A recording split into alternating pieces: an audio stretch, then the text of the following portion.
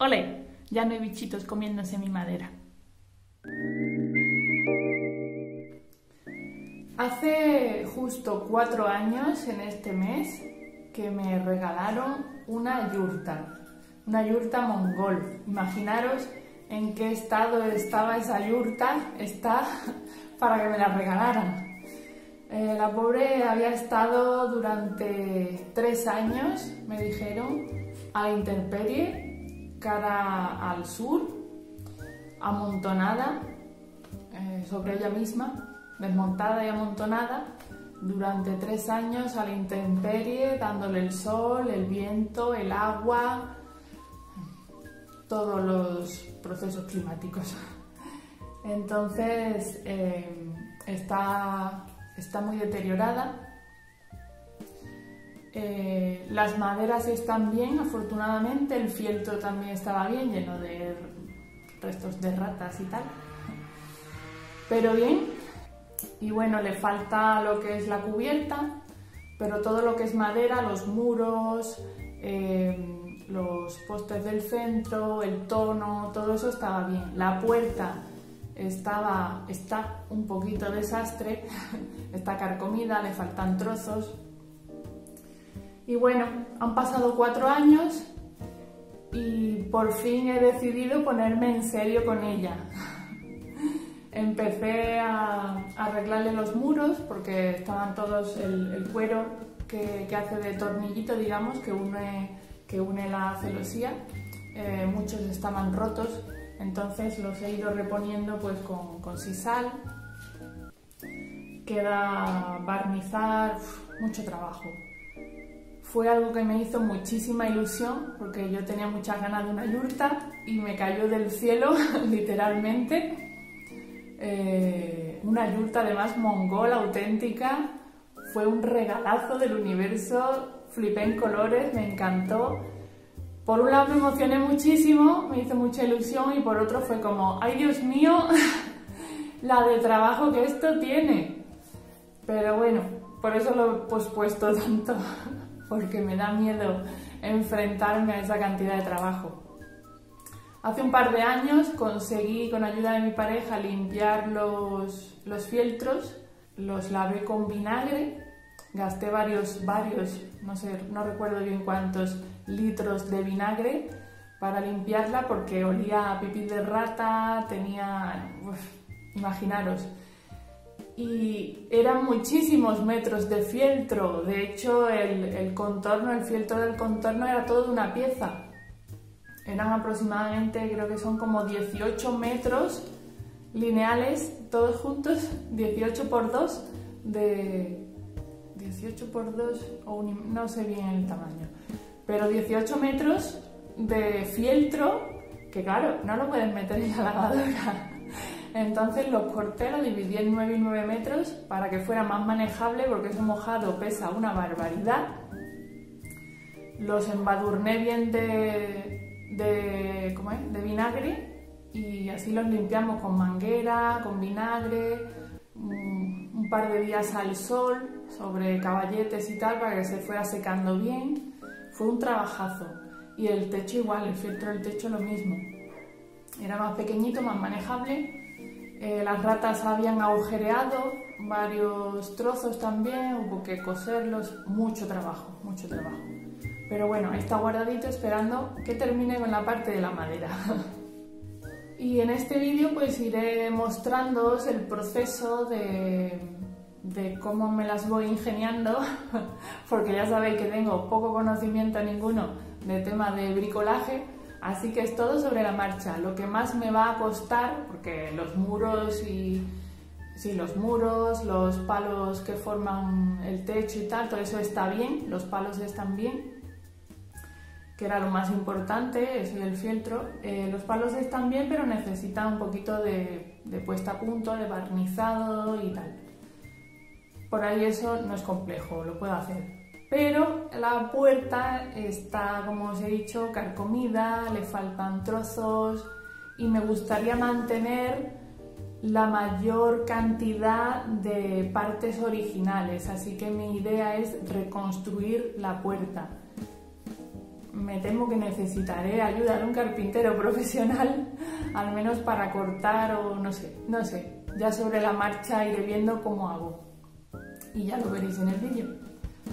Así que me pongo a ello.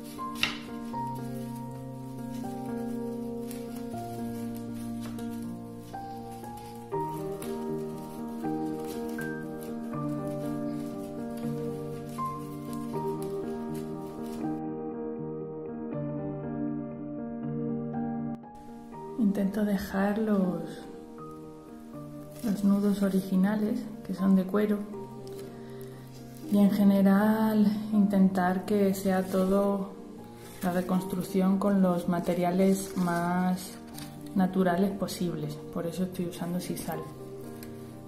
Otras cuerdas serían más resistentes, pero espero que salga bien y no me arrepienta. Como va a ser algo que estos son los muros, que no tiene una fricción continua, simplemente se abre una vez y se coloca y punto, no va. Entonces, como no hay fricción, espero que aguanten.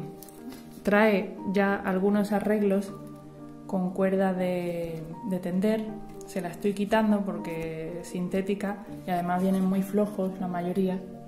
Entonces, pues, ¿ves? Están muy flojos. Se los estoy quitando y poniéndolo todo de sisal y manteniendo el cuero.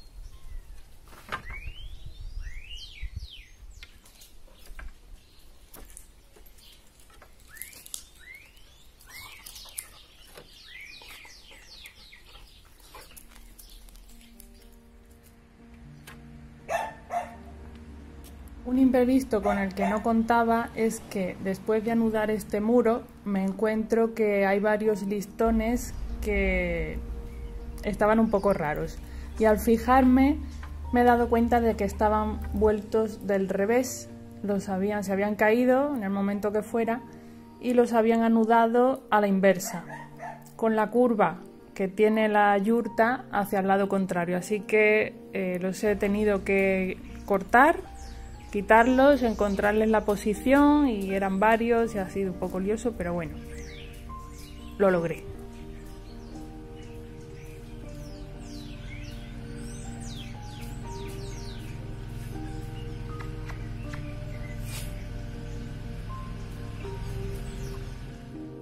He tenido que arreglar un par de listones que estaban partidos por la zona del agujero. Les he puesto, no sé cómo se llama, una chapita a cada lado. Supongo que aguantará. También le he puesto un poco de cola y los he atornillado. También he probado con cuerda de cáñamo que tenía ahí. Me encanta el cáñamo, Es súper suave, huele muy bien. He estado probando, yo creía que no iba a entrar por los agujeros porque es más gordito que el sisal, pero ha entrado muy bien, la verdad. Y me ha gustado mucho el comportamiento del cáñamo. Pensaba poner todo este muro de cáñamo, pero buscando información resulta que el sisal es más fuerte que el cáñamo, tanto en cuanto a la abrasión, la resistencia a la abrasión, como a soportar peso. Así que, pues bueno, el sisal además es muchísimo más barato. Voy a seguir con sisal.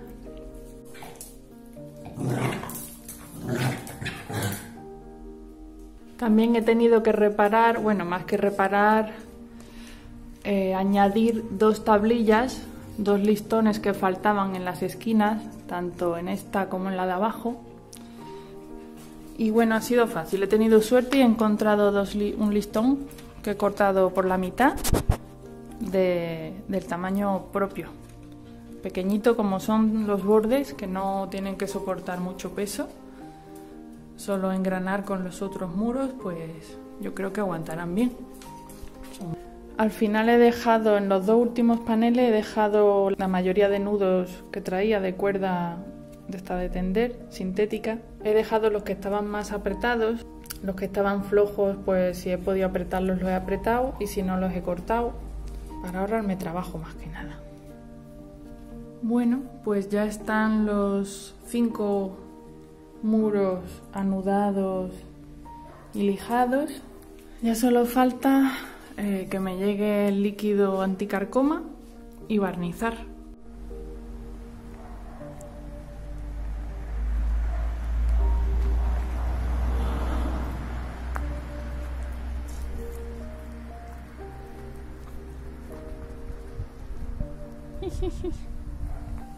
Mi Yurtita. Pues tras una semana esperando, por fin llegó el líquido anticarcoma.